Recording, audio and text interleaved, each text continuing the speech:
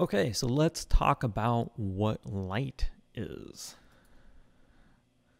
So light is going to be this thing that we're going to say is a quantized packet. So that means that it's like a discrete unit. That's what that quantized packet is.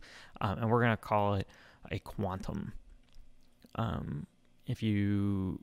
This is normally where I put in a plug for James Bond movies. So, and the books, actually, I think the books are a lot better than the movies. The Quantum of Solace movie was loosely based off of a short story in the James Bond series called The Quantum of Solace. The Quantum of Solace story didn't really have anything to do with James Bond per se. Like, he wasn't the main character in the story.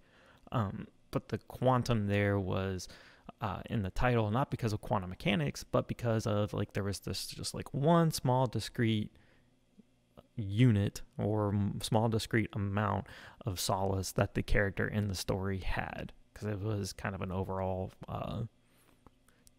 unhappy story. So quantum here is a small discrete. And by discrete, I'm not saying it's polite. I'm saying it's its own individual thing.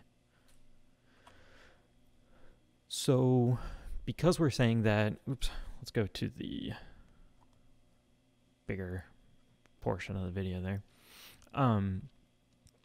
Since we're saying energy is in this small discrete packet, energy is going to get transferred in these discrete packets. And so if energy is traveling along one packet at a time, then it's going to have particulate properties. It's going to have particle-like properties. So we just described what waves were because we said that light had wave properties. It had that frequency, it had a speed, it had a wavelength. But now we're also going to say that white light is going to have particulate properties. So we have this with light, we have this thing called the wave-particle duality. So it kind of acts like a wave, it acts like a particle, and the neat thing about light is depending on how you're measuring it and what the experiment is supposed to be measuring. So if a measurement is supposed to be measuring the particulate properties of light, you're going to see the particulate properties of light.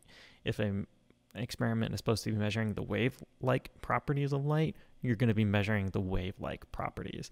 Light is like this ultimate mind reader that, depending on what you really want to observe, which kind of properties, that's what light is going to give you.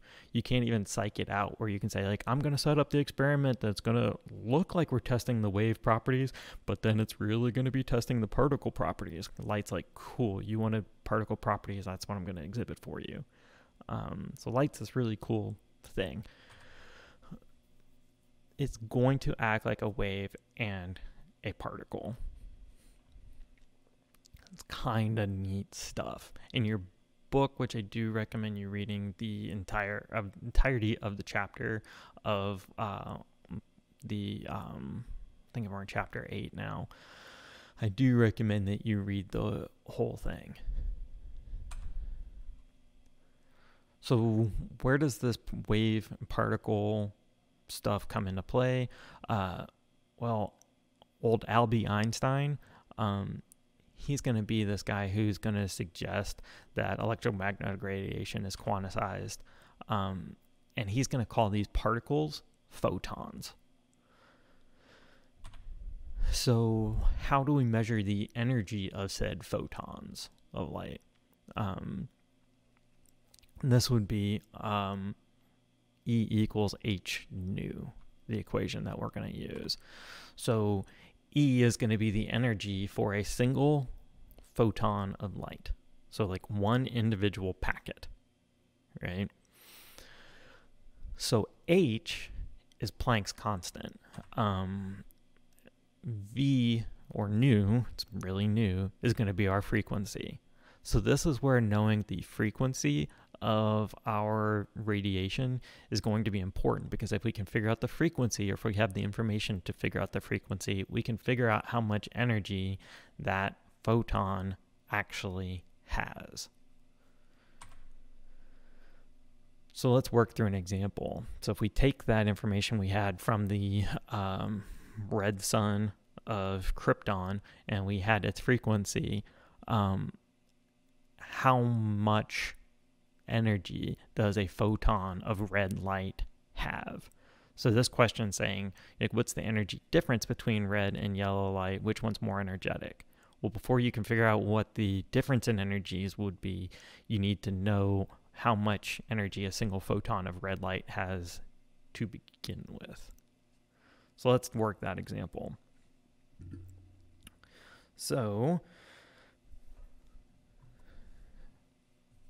if we're starting here, we've got E equals h nu. Now for E, this is going to be the energy of our photon of red light. H is going to be Planck's constant. And the thing about this constant is it's a numeric value that just works. That's the nice thing about constants. They're just really kinds of things that help us make sure that the equations we're using accurately describe real-world phenomena. So we'll see this number and you might think like that number makes very little sense, and I'll say to you, cool, but it does work, so we're going to use it. And so H is going to be equal to 6.626 times 10 to the negative 34th joules times seconds. That's a fun unit right there, joules times seconds. It's got that unit because if we set it up properly, now if we multiply by our frequency is going to be measured in per second. Well, the seconds will cancel between our Planck's constant and between the hertz. So we'll be left with just joules at the end of this calculation. So, because I've got a terrible memory, I don't exactly remember what that numeric value was. We said it was 4.6 times 10 to the 14th. So 4.6 times 10 to the 14th hertz. Another way of writing out hertz would be 1 over second or per second. I'm going to write it out as 1 over second this time, just to highlight the fact that now we have second in the denominator right here, and we have seconds in the numerator. Those will cancel. So we're going to be left with a unit of just joules. So we type it into our calculator. We make sure that we type it in right, the 6.626. For me, e to the negative 34th times 4.6 e to the 14th. And we get out an energy of a single photon. Can't stress that enough. A single photon of red light being 3. If we did the 2 sig figs thing again, it'd be 3.0 times 10 to the negative 19th joules. So the 6.6 times 10 to the negative 34th is Planck's constant. And it's always going to be that, like in that joules times second, right? Yeah, this is always going to be Planck's constant. The 6.626 times 10 to the negative 34th joules times second. Yep. I'm trying to think if in your class that you ever need to use one of the other derivatives for Planck's constant. I don't think you do. What I was thinking about with that was in some classes, physical chemistry too, when you start doing the quantum mechanics stuff there, you might use not the joules time second, but you might use, can't remember what that unit's called now, but you could derive joules into a different unit, and so it would change the numeric value of the constant But if you converted it back to being joules times second, you'd still end up with the 6.626. Yeah.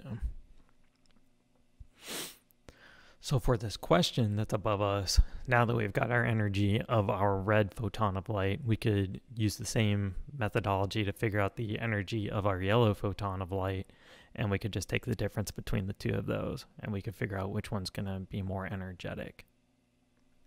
Now, a little trick, if we go back to one of the slides at the very beginning here,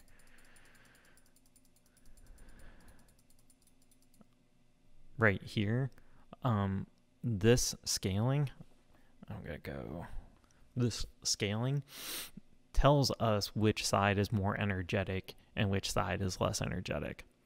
So we've got high frequency radiation, gamma rays, and we've got low frequency radiation, something like radio waves. Stuff that's over to the left, closer to gamma radiation, is going to be higher energy, and that should make sense because we're going to take just that Planck's constant times the frequency. So for gamma rays, it's going to be 10 to the 20th times that 6.626 times 10 to the negative 34th. Over here with radio, it's going to be 10 to the 8th times the 6.626 times 10 to the negative 34th. So we can really just, without doing the math, as long as we can say it goes gamma, X-ray, ultraviolet, visible, infrared, microwave, radio, you're always going to be able to say, yeah, gamma rays are way more energetic than radio waves, just by the placement on the electromagnetic spectrum. Then when you look at visible light, it's the same thing. Violet is more energetic than red light. So without doing any kind of numeric value for the question that we had on the screen, we can say, hey, yellow light is right here, kind of in the middle, and red is on the right, to the right of that. So our yellow light, because it's going to have a higher frequency than our red light, yellow will be more energetic.